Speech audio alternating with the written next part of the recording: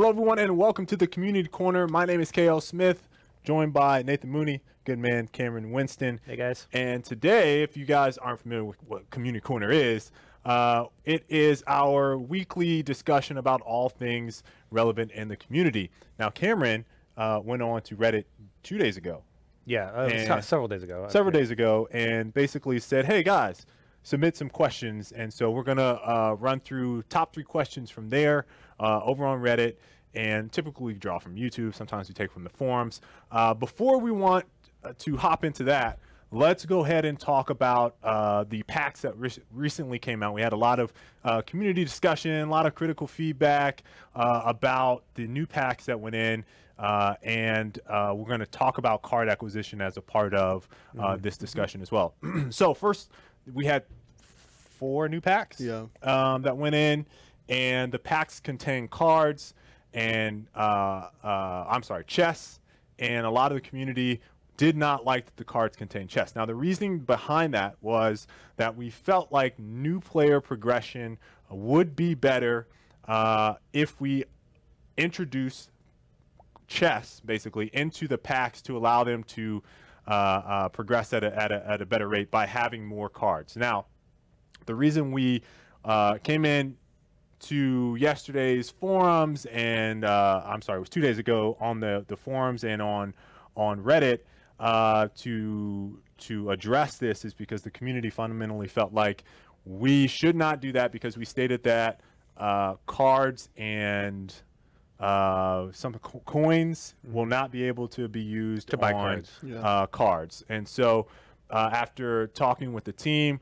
we looked at that and said, you know what, despite the intent here, we should actually take those down and not do that. Now, the series of mistakes that led to this decision were that a number of key stakeholders at the company were not involved with the decision to put that in and talking with everyone on the team. There's a couple people that went and they were like, hey, wait, we actually did that? Oh, I didn't know about that. I wish I would have been included in the discussion. And so as we were talking, it just seems like there was some miscommunication on our part about that intent versus the delivery of those packs.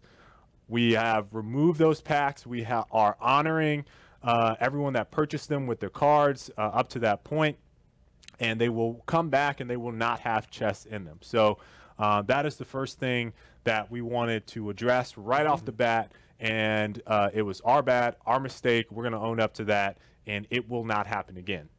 Now, out of that, there's a subsequent topic I want to talk about presenting critical feedback, being upset, and voicing those concerns to various members of the team here at Epic. And I'm going to say, from a philosophical standpoint, more on a gaming level in general. And I wanted to make sure I could talk about this because it's a big concern of mine, and one that doesn't often happen. I've had it happen a couple times to me personally, but doesn't often happen to anyone here at Epic. But we get a lot of critical feedback. We get a lot of criticism.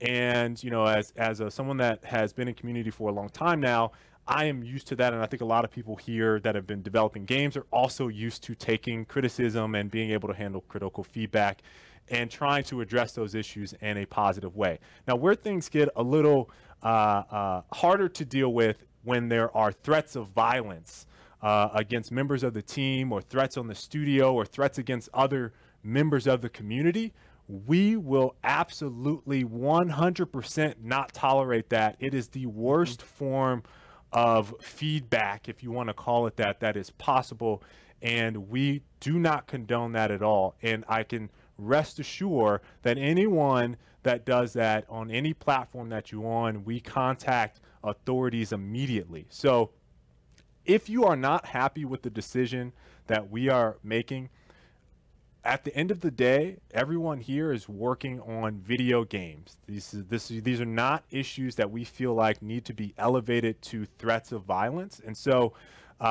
for anyone out there that is at that point in the game, take a break, take a breather, go play some Fortnite, go take a walk outside, go talk to a significant other loved one, whatever the case may be, do not resort to threats of violence against anyone in gaming and members of the team, the community, or any of that, because we take that very seriously and we alert the authorities in those cases. So that needs to be stated as well. And there's a culmination of things I think that led to this. Part of is the card acquisition stuff, which we'll get into shortly, plus the packs. And we completely understand some of the levels of frustration that you guys may be feeling on the community side. But again, keep your lens. Violence is never okay. Keep your lens framed in the right perspective. We take all types of feedback. Violence and threats of violence is not part of that at all. No one here signed up for that. You should not be condoning that. You should not be doing that, and that will not be tolerated. So let's just very clear. I want to state that, and then now we get into the meat of these questions and concerns that players have. So the very first question, I don't know how to say. I'm going to try. You guys know. You got this, dude. Kahiababa. Kahiababa. Kahiabaha. Kahiabaha. Or maybe it's Kiabaha. Whatever the name is, sorry if we destroyed your name. I almost certainly got that wrong. I think so. Will you ever make every card in Gym immediately available to all players? There was a ton of discussion, probably the most upvoted post we've seen on Reddit, almost 1,000 upvotes, that talks about issues regarding the current system to acquire cards. So this is something that we talked about a lot internally. You know, the one thing with all of these feedbacks and questions like this, the one thing to keep in mind, guys, is that, and this can be very hard, I think, as a player, if you've never seen the dev process and never actually seen it. The dev process of a game is incredibly messy. It involves a lot of trial and error and mistakes that most of the time players never see. And one of the drawbacks to, you know, doing a game as a live development product is like, yeah, you get to connect with the community and that's great, but also like everyone gets to see the dirty laundry. And this is just one of the times. A lot of times it's like, well, let's try this, let's try that. The core of every decision, and this is something like you can like write on your tombstone, you can tattoo it on your arm, this will always be true. The core of every decision that we make, no matter whether it's me, whether it's KL, or any department in this organization, is to deliver to you, our fans, the best, most enjoyable, fun, competitive, engaging MOBA experience on console and PC. That's what we're here to do every single day. Right. So everything that we do is to do that. It does not benefit us if we make changes to the game that cause us to lose players or alienate people or anything like that. So none of the changes we ever make are designed in a way intentionally to drive players away. Like, you have to believe that's where we're coming from, because that's the truth. And we do not benefit from that at all. Right. So what benefit would we gain from doing that in the first place? So if we came out with a game and like if our intent was like, look, we're gonna make this game pay to win, and then now it's like, you know, we're not delivering on our competitive game promise. And at that point, it's like, okay, if we're a legit pay to win game, and we're trying to position ourselves as competitive, our competitive community is not going to play the game. How does that benefit us? Correct. How does that help us? Like so that's the thing you got to, like, no matter what you may read in the moment or what you may think the actual play is, you got to understand, like, everyone here is working on this game that would not exist without your support and you playing it. So when we're making a decision, please remember that's the motivation for everything. That being said, So first, let's straight out, will you ever make every card in Gym immediately available to all players? The answer to that is almost certainly not. No. However, I mean, I hate saying never, because again, like, you never know how things are going to be in the future, but almost certainly not. It's undesirable. It's actually bad for you. And let me explain why I think this is true. The reason we went for this card system, like, why not just do an item shop? Like, so that's kind of like been the thing that's coming. I was like, why not just do an item shop? It's way more competitive. It's way more fair. That's true. But like, you've no investment in the item shop in any other MOBA. Like, you don't feel like attached to it. It's not like your, you know, Aghanim Scepter. It's not like your Rabadon's Death Cap. It's just a Rabadon's Death Cap. You know, it's like, that's what you do. So we wanted to create an itemization system that was more personal and more connected to you as a player.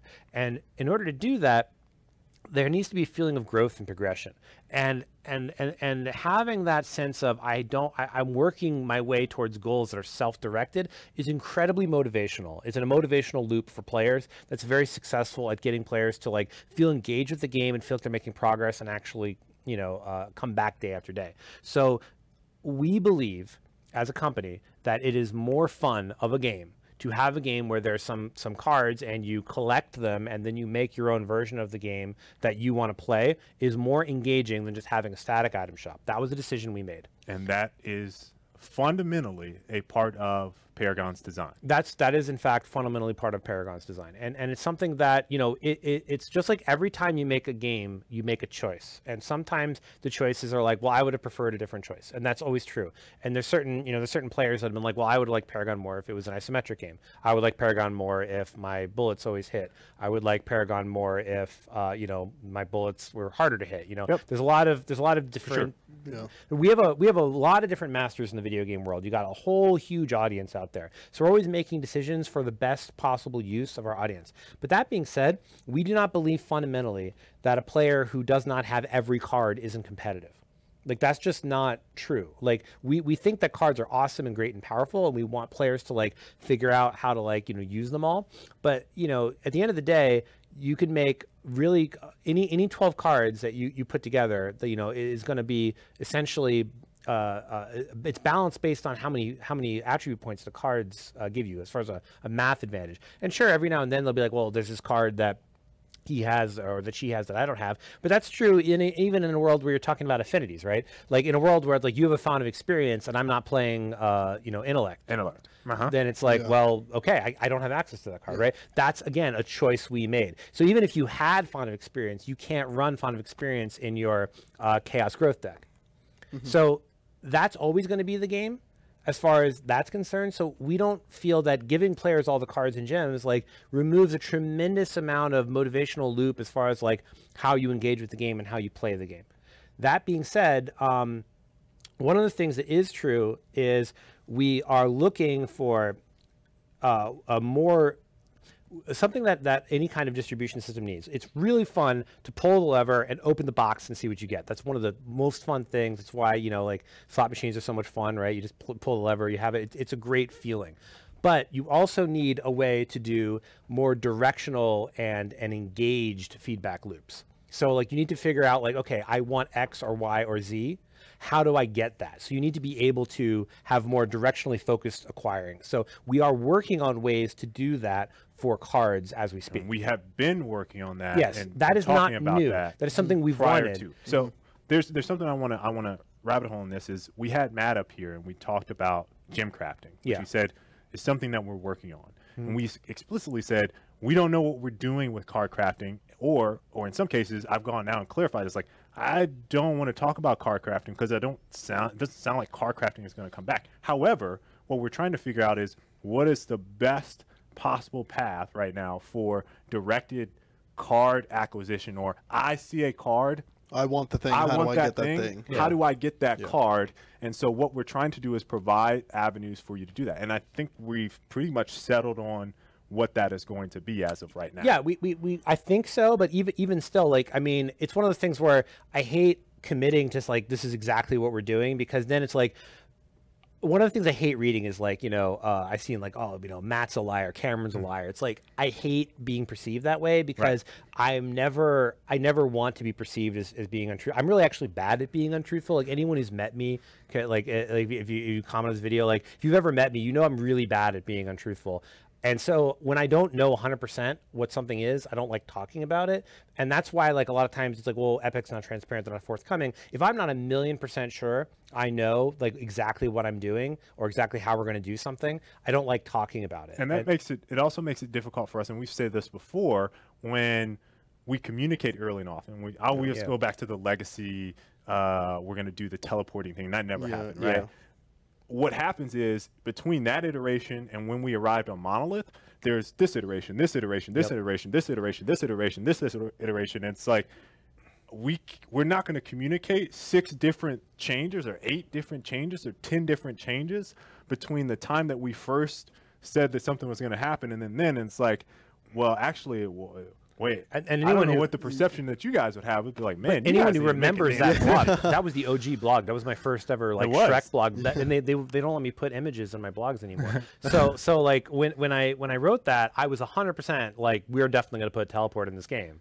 And then they played it and they were like, what if you're wrong? And I was like, but I think it's really good. And then we played it some more and they're like, okay. And they convinced me and then we talked about it. And like, as a team, we decided we're not going to do this. But it's like, but that kind of taught me, it's like, hey, you know, even no matter how convinced I am that we're going to do something, doesn't necessarily mean it's going to be done. Right. That being said, in this particular instance, the current plan of record is we're going to have a way for you to be able to purchase cards directly with reputation.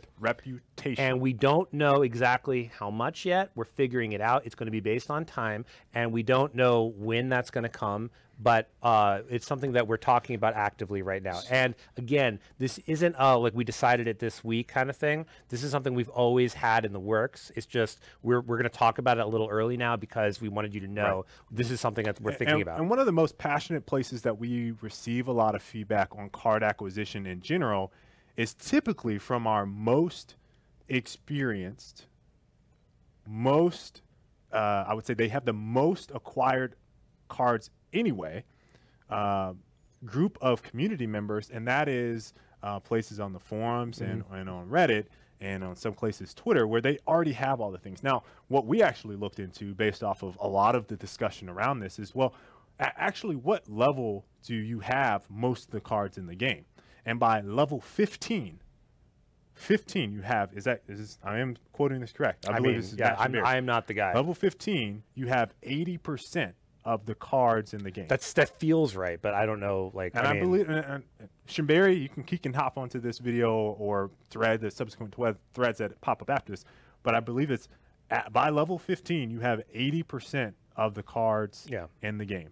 And like I said, and you know, it's like, is there a world where you don't have access to a card and you want to make a deck and you can't make it? But like, can you not make a different deck and a different play style and still be functional and very competitive in our game? Absolutely. Absolutely. And that's the thing we want to like make sure people get. It's like, it's not like, oh, I don't have this card, therefore like playing Paragon is a waste of time. It's like, and if it gets to the point where like, it's, you know, like a Plague Lord Melink situation where it's like, if I don't have this card, you know, I feel like I'm at a disadvantage. There's probably a problem more with the card than it is with the fact that you don't have it. So like we're going to be looking at stuff like that too. So we have a lot of card fixes coming constantly. That system came in hot. We got a lot of issues and bugs we got to work out. So hopefully that provides clarity on that. And I want to state this again. The plan of record as of right now is to allow you guys to have visibility to be able to look at the card after seeing it in game or after earning enough rep to say, this is the card that I want. I'm going to get that card. Directed acquisition. That's what we want. And any good, want it. I know I have a path to get there. Any good RNG system for distribution, you always want to have another directed acquisition, and they're coming. We're just working on it. Right. So. And these things were planned well in advance, but we didn't have enough information to provide a very clear answer on what that path was. Yep. So let's go on to the second question, which is from Jin Fufu. That one is easy. Yep. Do you feel the current assist metrics are where you want them? From a support's perspective, which I play a lot of support, I would really love to see shielding, healing, buffing allies count for receiving assists. So I kind of answered this on Reddit. On Reddit, I saw but like I did promise I would answer the top 3 upvoted ones no matter what they were. So I'm just going to say the same thing again, which is essentially like specifically assists. It's not like we're not super happy with it, but what we want is we want consistency. So the number one goal is you don't want assists to be case by case basis. Like we don't want it to be like the last time you did damage, except if you're Murdoch, because that's bad. Right. Because we had that. Like we had Murdoch getting assist gold for his ultimate, and it was just bad. And then it's like, well, now we have a choice of like, it's really fun to use his ultimate and snipe people from across the map, but you know, if the balance guys are like, hey, can we just like change his ultimate and make it something different? Like, I don't think it's worth changing the entire ultimate because him getting assist gold is too much. Like that felt like a really bad reason to change something that's really fun to use. Sure. Like, and I think, and a lot of people think, you know, Murdoch's ultimate's one of the most satisfying part of his kit. It's like just picking off some guy from way over there. Mm-hmm. So that being said, we went with an assist model that we could implement because like we were crunched for time at the time, and we had to change it from the way it was before. Because remember, we had like, I don't know if you guys played back in the day, but we had like the orbs on the ground you had to pick up, and like that whole thing was just really rough. And it all stems back from, if you guys are old school enough players to remember the death ball years, right? And they feel like years, even though they're probably weeks. But it's just like, let's start at red. 5 of us, we kill red, we clear the jungle, we go mid, we get the gank, and then we're off to the races, boys, right? Like that's because we trying to do is we want it to be nice at first. We're like, you know what sucks? It sucks when I go to the lane and I get a last hit and my carry's like, why'd you do that? That sucks. So we're gonna fix that. We're just gonna give everybody equal. Man, that did not work. It did not work. It created this super degenerative gameplay. It was super un-MOBA-y. It felt terrible. And it led to death balling and those other kind of stuff. So we needed a way. Which is still somehow a term now, which I would never understand. So death balling is not like 25 minutes we grouped and pushed. It's not death balling. Team play and death ball are very different. I think the community has some words stick. Words stick with it. But anyways, regardless. So to move forward, we in a MOBA, remember what makes you a carry versus not. Like, why is Seraph and Wukong and Twin Blast and them, why are they considered carries when Gideon's not? And the answer is because in a MOBA, how you distribute the money is how you tell who's a carry. And the carries are people who can use money better than other people. That's like the basics of MOBA philosophy. So the idea is that if I'm a carry, I leverage more out of every 1,000 gold I spend than you do as a support. If I'm a carry, you funnel more of the resources into me. So if you're in a world where it's like, okay, if you're a support, we tried this also as well. We had a version of Monolith that you guys never played, which was like supports had a way better split and had way better assist gold. And what it wound up happening was the real play was don't run a support at all. Run another mage. Like a mage. So it's like we're gonna do Gideon support, or we're gonna do gadgets, gadget support, like whatever. You're gonna get more bang for your buck out of the extra additional economy you're getting. Yeah, it's just sort of like back in the day before we made off lane a thing. It was like, why not just run 3 carries? It's like, because you can't shut down every carry, so we had to make a lane, like having a lane where like a carry can't just show up and get free farm because it's too dangerous. Super critical to having, like, the idea is you want to have one carry, one mid, someone just protecting a lane, and then you got your jungler as like the spoiler to make plays. Like if that's what you're actually going to make for your core design, you need to make sure you're reinforcing that design with economy rules. That all being said, if you put a gun to my head and said, do you love these assist rules right now? No. Like, we want them to be better. We want support to be a more engaging position. We want it to feel better. We want assist rules to be better. But it's not trivial to say, I want assist to work off shields. That is not a thing that we can just do. Right. It's not like assist work on shields checkbox, right? These things are a little bit more complicated to implement and require good engineering efforts and good, solid, well thought out design that we don't like. We have not prioritized that right now because there's a lot of other things that require our attention that are much more important than this. Yeah, and even hearing about the older iterations and the older versions of like the sharing and some of that. The sharing and the different like areas where the economy's been split, understanding how that affects the different levels of gameplay as well. I think there's also that, like, well, why can't you just do that? Yeah, it's a nuanced area. When you break it down and you say, well, if you have economic rules that say support gets more money, but realistically you don't actually play a support in that role, that means, well, why would I buy? Why are you making support? There's nothing that forces you to pick a Muriel, right? Like, you could just be like, okay, here's my 5 mage comp or my 5 carry comp, and essentially, if you can pick 5 carries and win because you're like a top tier player or whatever, then good on you. But the idea is, can an average comp of solo queuers pick 5 carries and win? Probably not. I mean, when it works, it really works, and it's hilarious. And, because eventually, like, if you just sort of wait long enough, the 5 carry comp always wins. Always wins. But, like, the idea is, like, it should never come online because they shouldn't be able to get money out of the map well enough. So the support is there to help bridge that gap, because otherwise, why wouldn't you just be 5 carries? So it's like you have to have different timing windows for when heroes come online to make the different roles relevant. Otherwise, they all blend into one, and everyone's just like, I'm a dude who does damage in mid, and I'm a dude who does damage in loft lane, and whatever. Yeah. So that's my answer for that question. Hope that was helpful for people. I hope so. And now we have Awkward Redditor 99. Redditor 99. some members of the community feel. I feel like you've answered this one before. I have answered this one too, but we're going to do it again. I promised. Some members of the community feel like certain abilities should go on a soft cooldown if interrupted mid-animation, say 10 to 20% of the full cooldown, as in standard and other MOBAs, provided the ability doesn't grant CC immunity, even if whoever casted the ability didn't benefit from it, such as Morgesh Alt, Gideon Portal, Howitzer Alt, etc. Because whoever interrupted the ability should be rewarded for managing to do so in such a short window of time. How do you feel about that? So literally everything I said in that post, if you link this comment in Reddit, I actually wrote, it's my literally first ever Reddit post that I made on the forums. You can read it. It has all this information. Just to rehash, a couple things about this. It is not standard for other MOBAs. In fact, it is unstandard for other MOBAs. Like if you have a long cast animation, like if you're playing like Zeus in Dota, and you go to like do your, like you can cancel the cast and actually just fake all day long. You know, Earthshaker can bring up his totem and just do this all day long. You know, so it's not actually standard. What's standard is if you cast a spell, it happens.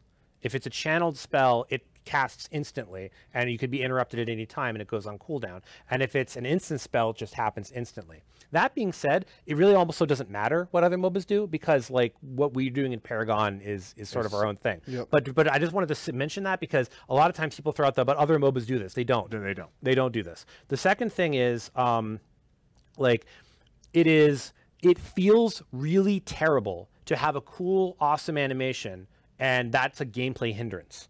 That feels terrible. When the animators want to give us a really awesome, like when Morgish goes on the ground and she picks up her dagger, and the giant Morgish shows up and there's this moment of awesome, the counterplay of that is if you are the person being stabbed, you can pop a cooldown, you can hit a shield, you can do some kind of effect, you can go into stasis. The counterplay is not stun them. So here's another thing, like a lot of the community thinks stunning someone is an interrupt. It's not. If you've ever gone back to like any kind of old school RPG, like let's like any old school MMO, like you want to take, you know, World of Warcraft any point, right? Interrupts were specifically designed to be interrupts. Remember, stuns are not interrupts. That is 100% true. If you're casting, like if you're a frost mage, dude. Yeah, this I can guy, 100% confirm it as I've been doing this all day. as an MMO as a 10-year WoW recovery myself. If you're casting a spell and you have a 3-second cast time and you get hit with a stun, you just get stunned and then you go back to casting your spell. There's specific interrupt that put you on a cooldown. But you notice it was a feature of the ability. Yes. It said interrupts the spell, comma, and puts all spells of that even cooldown. Specifically in that school if necessary. If we ever had an ability that was designed to be an interrupt, it would literally just be that. Like for example, if Bellica's Q, like if her seismic grip did not actually stun you, but instead interrupted you, then this would be absolutely how we do it. We'd say, look, this doesn't do damage.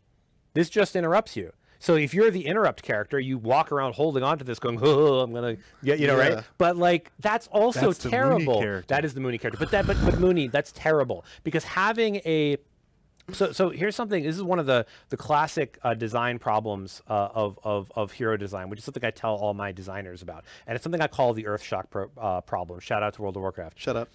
The Earthshock, original Earthshock was an ability that Restoration Shamans had, which it did a bunch of damage and it also interrupted whatever spell you were casting. Yep. So what happened was, if you're a math designer for this ability and it has a 6-second cooldown, which it did, you assume that every 6 seconds you're just doing that because that's what you have to assume. So the DPS numbers are balanced, assuming you're hitting this on cooldown every 6 seconds. However, if you are playing in a fight which requires a timed interrupt, or if you're in PvP, you cannot hit it every 6 seconds because you need it on cooldown so that you can interrupt whatever it is, which meant you didn't use it, which meant your DPS was low.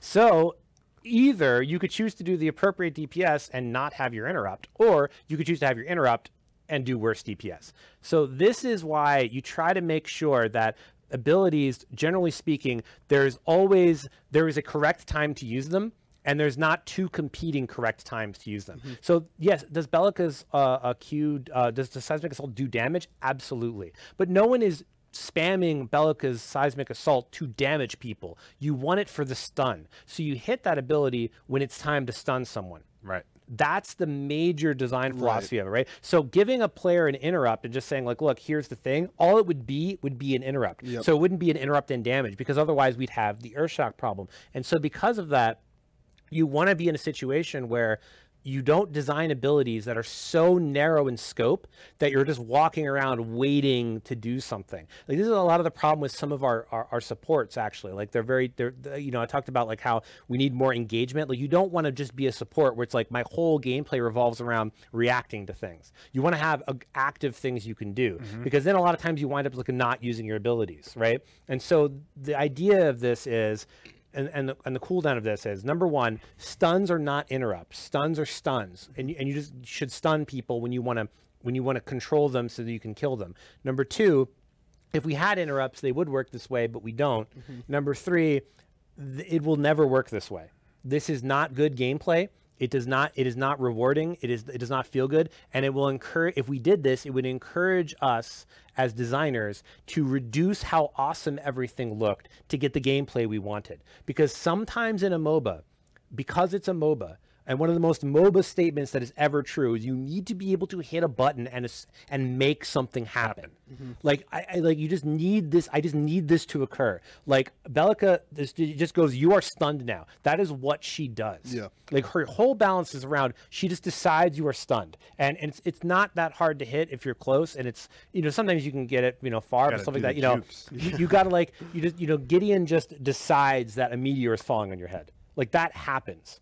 Right. These are like core MOBA things, and the reason that it works this way is because we don't have to worry about like, well, if I'm going up against a person with a stun that has a 8 or 10 second cooldown, I can't use my 2-minute cooldown ability, because like you can just be like, oh, you know, that's not gameplay. That's just like, it just feels terrible. And if we actually had it for a brief moment because it was broken internally, where Morgush's ult would go on cooldown if it got interrupted. Oh man, it was the most unsatisfying, terrible thing. The giant thing would appear and be like, oh, and nothing. Right. Like pillow fighting at the end. Just like, she just goes right through. You're like, just kidding. Like, it doesn't feel good. It feels super anticlimactic, and it's just not good gameplay. It's just not good design. So hopefully thoroughly answered that question, because that's one that pops up every now and again. Yep. So those were the 3 most uploaded on Reddit. We'll try to find some from some other places for the next community corner. What I do want to kind of end on, and I'm going to say this from the community team standpoint, we get a lot of feedback on hero balance, and what I try to do and what Mooney tries to do, and Chris and Ed and Skylar is take your guys' feedback and pass it on to Cameron, pass it on to the design team. What we don't do is engage in conversation around balance about what we think occurs, because we are at a different level of play than everyone else. And I don't mean that in a way that we're better or worse. I mean it that everyone has a different level of understanding, mechanical skill. And so us being able to relate is only like how I play this hero. And so only thing that we can do in those types of situations is come into a hey, such and such feels overpowered. Such and such feels underpowered. Such and such in this team composition aren't great.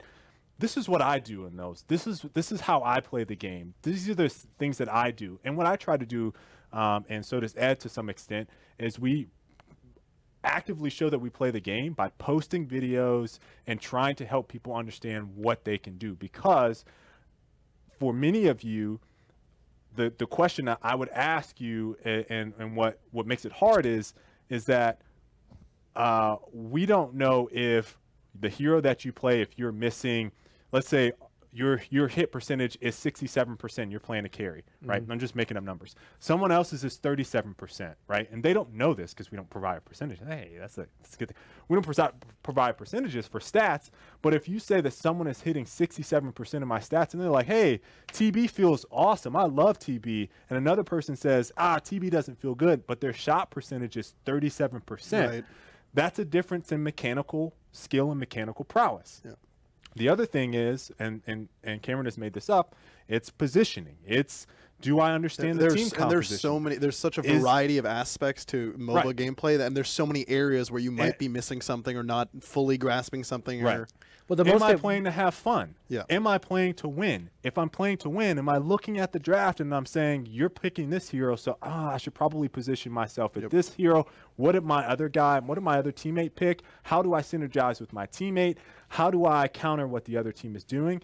What type of decks do I have available for countering this situation?